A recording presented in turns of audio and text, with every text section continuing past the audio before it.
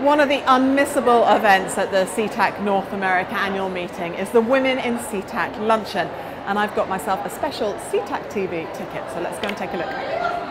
Hi there.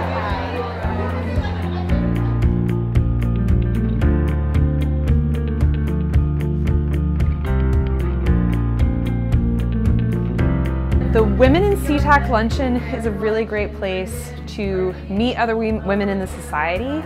And as a student, it's a really great place to meet women who are incredible role models. Obviously, this is a conversation that needs to involve everybody, not just women. So I think if we can continue to move forward in that direction and include everyone in this conversation, I think that we will continue to make progress. So I'm really excited about meeting other women, hearing what the speaker has to say, hearing about other women's experiences as scientists. Internationally recognised as a Canadian thought leader in the area of equality, diversity and inclusion in STEM, Imogen Coe has advised on best practice in this area and contributes to the national dialogue about these issues. Thank you so much for inviting me here. I'm so impressed by this room, I really have to say.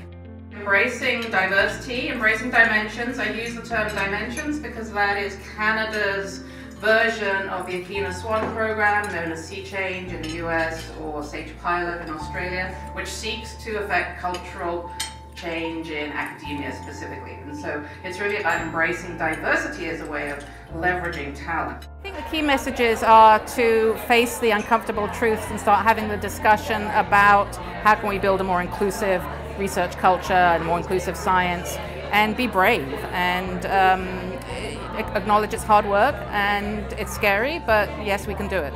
There's a huge appetite for change and a huge appetite for more inclusive environments. People want to be included, people want to have their voices heard. I don't think we're as skilled as we need to be in terms of knowing how to actually put that into practice. I think if people would go home to their environments, reflect on their own situations and figure out what they can do in their own context, that would be a win for all of us. She really hit on some of the high notes on equity and diversity, especially in academia. Me, coming from academia, I thought it was really great.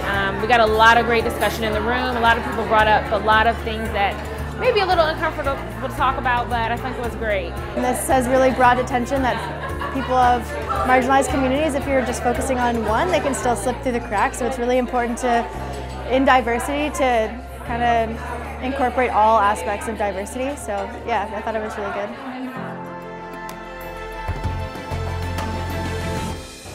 SETAC TV is brought to you from the SETAC North America 40th annual meeting.